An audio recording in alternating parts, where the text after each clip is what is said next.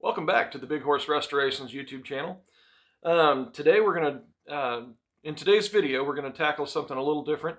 We're going to be freshening up Suzie's instrument cluster. As you can see, it's kind of nasty. So it's pretty grody. So we're gonna take this and freshen it up, and you guys are going to follow along with me.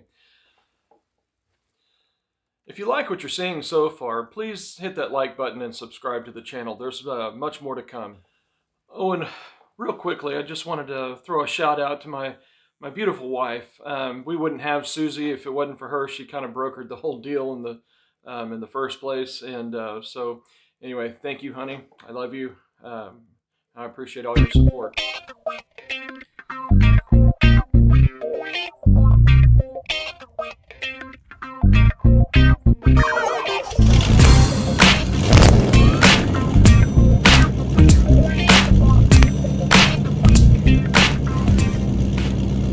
Alright, just want to take a minute here to talk about something we here at Big Horse Restorations take very seriously.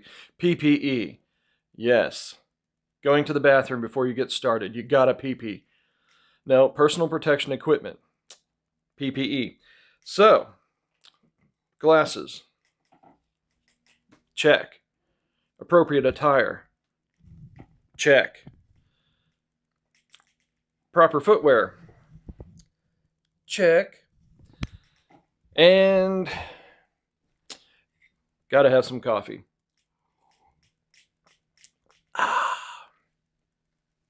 Check. All right. Well, here we are. This is Suzie's instrument cluster. She has the, I'll see if I can point this up. She has just the speedometer, the fuel gauge, and the idiot light cluster. Some of the Mach 1s came with a tachometer here, which is really cool. I'd like to upgrade this. There's a gentleman out there, Rocketman, I believe his name is. I'll put a link in the description. You can send these clusters in to him, and he will install a modern tachometer into this space here, and still retain the lights here for alternator oil pressure, brakes, and the temperature sensors. So so I will probably send that off. It's really not that bad expense wise. So I probably will eventually go send this off to have done. You know, I don't, as you can see, this thing is grody. It's got dust and all kinds of stuff on it. The circuit card, I'm sure, is shot. I'm impressed that I still have all the light socket, bulb socket. Oh, no, I'm missing one. That's all right. So, at any rate, we will, so we'll start disassembling this. The first thing we'll need to do is we need to take this clear plastic. Well, it's not clear right now, but we need to take the plastic off. So, going to take some needle nose, and it's held on with these little clips here, and they are plastic, and being that this is 40 years old, you have to be kind of careful. Oh, come on, shaky. So we're going to squeeze the bottom and pull that off. Oh my goodness. You're going to fight me on this.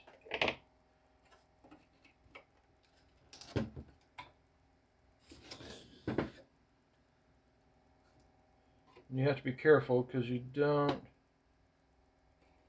can easily break the plastic. I'm going to try and recover this plastic piece. I think whoever had there it goes.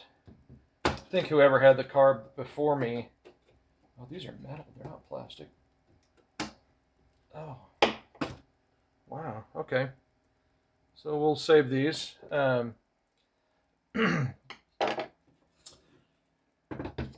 So we'll go on to this next one here.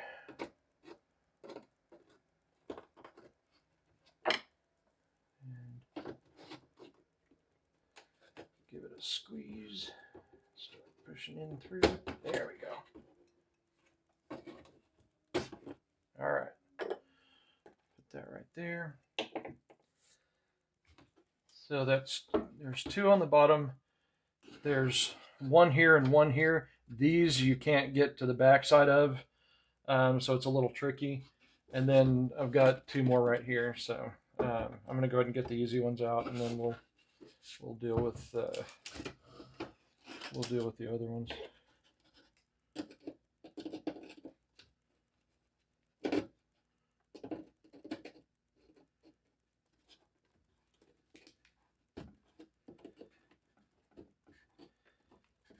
So while we're doing this, there we go. A lot of people are upgrading their dash clusters from the old style filament bulbs. Goodness,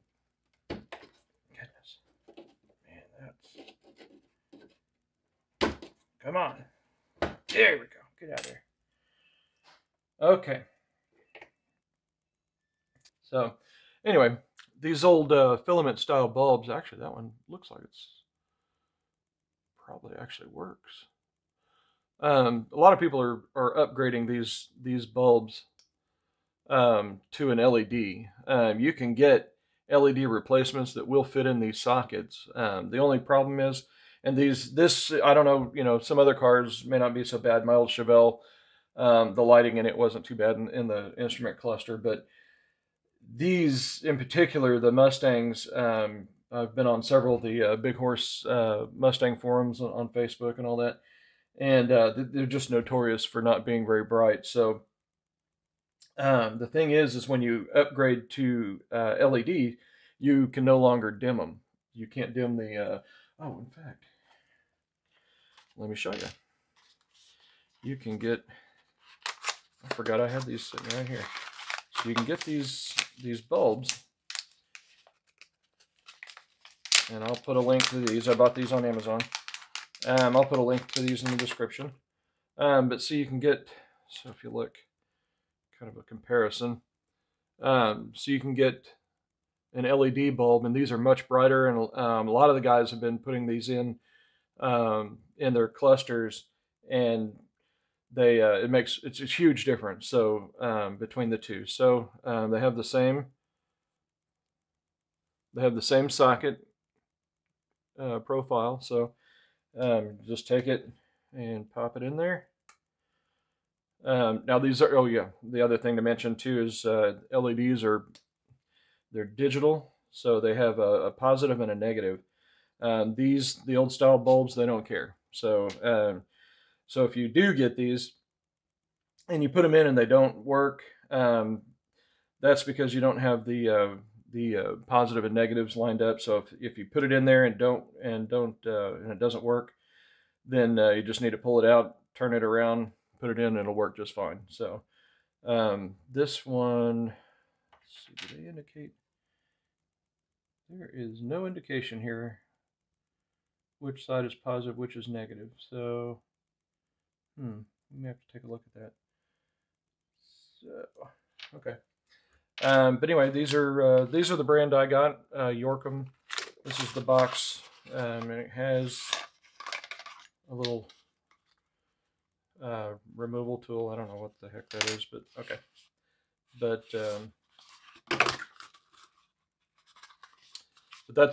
these are the ones I got.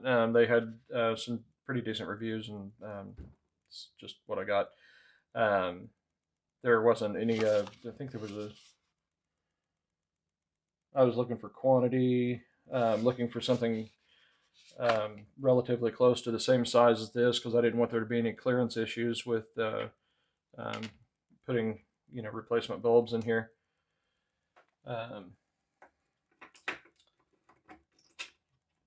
So then just go in just like that. So we'll set that off to the side here.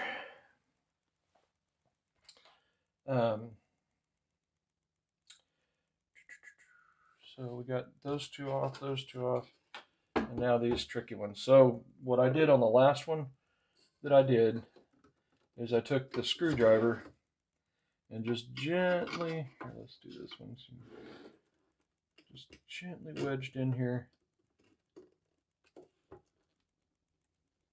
You gotta, can't put the gorilla mitts to it. You gotta really kind of finesse it, and it will eventually come out. These are rusted, as you can see, and that's because Suzie sat outside for so long, so that just came out just like that. We can probably, that just looks like surface rust, it's not eaten through, so I may see if I can salvage those. I like the metal ones. They have some plastic ones that they use sometimes.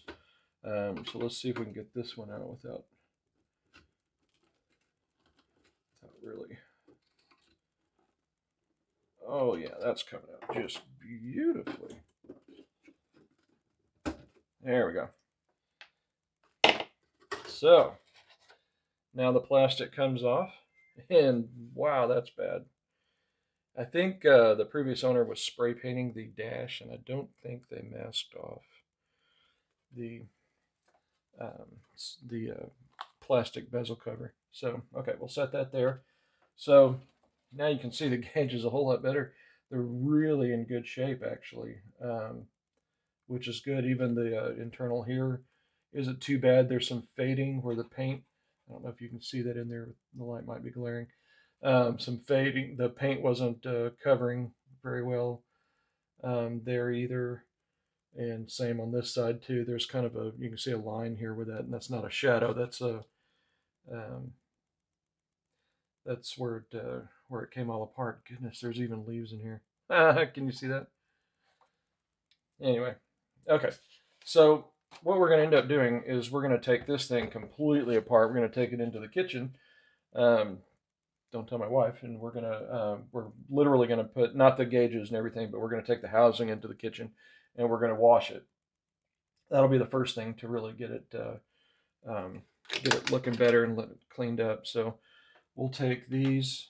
Oh, and another thing I need to probably mention is when you're taking these screws apart, it's a good idea to get some little baggies, label them, because you know, if you're like me, you're gonna walk away from this at some point, and you're gonna you know, coming back, and when you're trying to put it all back together, you're gonna, you know, you just need to help yourself out. So get some baggies, put some stuff in here.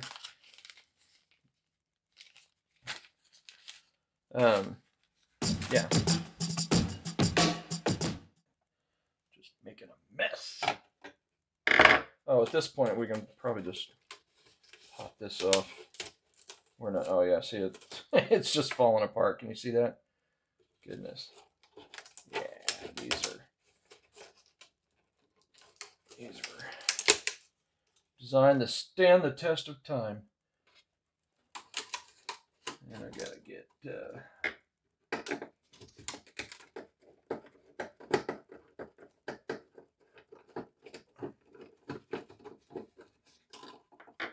this little Doomafloppy is a, I believe it's a voltage regulator or something. I don't know. Who cares? The other thing that I would like to do eventually is come back, and this whole circuit card thing just bugs the crap out of me. Yeah, this just seems janky to me. I don't know, but I'd like to do a wiring harness, a dedicated wiring harness to this. And so for that, this will be a later video. But for that, I bought some of these. Let's go ahead and give a shout out to these guys. They bought, again, on Amazon. I'll put the link on there. And we'll do this on a later video. But what I got were these little sockets that twist in just like that, but they don't. Where these sockets have the contacts on either side here, and when you push it in, it makes contact on the circuit card. These do not. They just twist in and secure the bulb. So, but they have pigtails. So, and they're already pre-wired. So, so anyway, we're gonna take a look at these, the circuit card. We'll probably have to do a little bit of reverse engineering and a little bit of a ring out to figure out which traces, you know, are the ground. So, because as you can see here, one of those sides is going to be the 12-volt positive side, and the other will be the ground. So I have the pin out. I've been looking at it already, trying to figure out what we're going to do to make this happen. I don't know if there's any wiring harnesses like this that are commercially available, but what's the fun in that? You know, we might as well just do it ourselves and go through all the pain and heartache doing that. So that's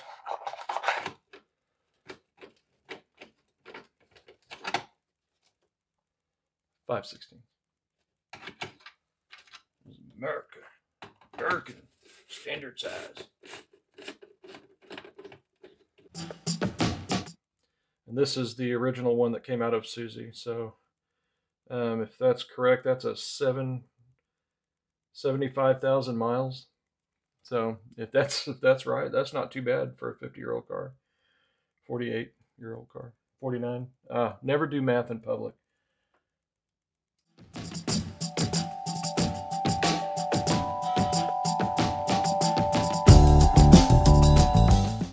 Which really the best thing to do when you take all this apart is take all the screws and just pile them all up together. That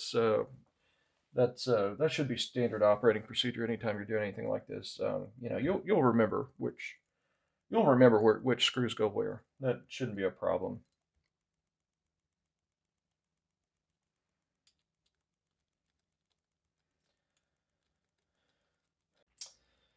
So the next thing on this piece, on this side that we're going to take off is the interior bezel. So inside here, this chrome and black piece, it unbolts as well. So we're going to go ahead and take that loose as well.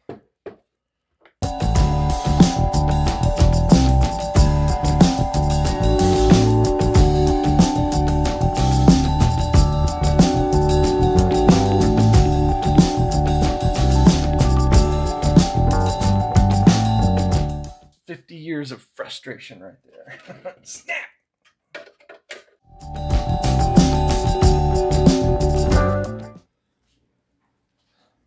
All right, well, we're out here at the sink. You're going to want a toothbrush. You're going to want your part, because it's nasty. So go get your wife's toothbrush or your daughter's. You know, somebody's. Don't use your own toothbrush. Go get somebody else's. So to use for this. So what we're going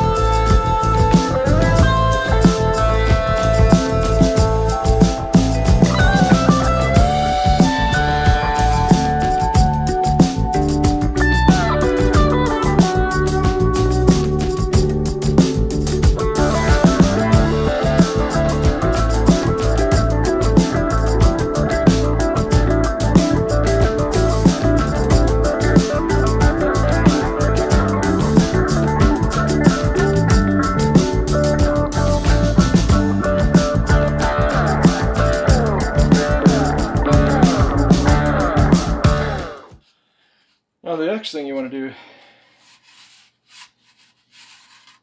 is dry this off as much as possible, as quickly as you can, because this plastic will rust. I mean, you know, it's old, so it's going to rust a little, and so you want to get it dried off as quickly as you can so it doesn't rust, you know. We don't want to put anything rusty back in the car, do we? I mean, that's not how you restore a car.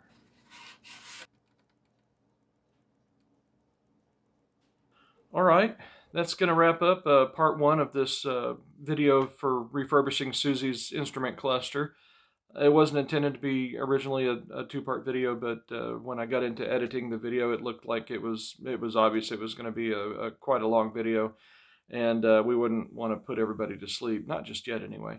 So so I appreciate you following along. Hopefully it's informative, maybe a little entertaining, and and this can be applied to what you're seeing here can be applied to any instrument clusters in these old cars. So it's basically the same thing. You take it apart, you wash it, and refurb the pieces as you put it back together. Um, so it's a pretty simple process, and hopefully you're getting something out of it. If you're returning here, if you're already subscribed, go ahead and hit that like button for me. If you're new here, hit the like button, hit the subscribe button, and hit the bell notification. That way you can get something in your email inbox that isn't about the coronavirus. So anyway, thank you for your support, and catch you on the next video.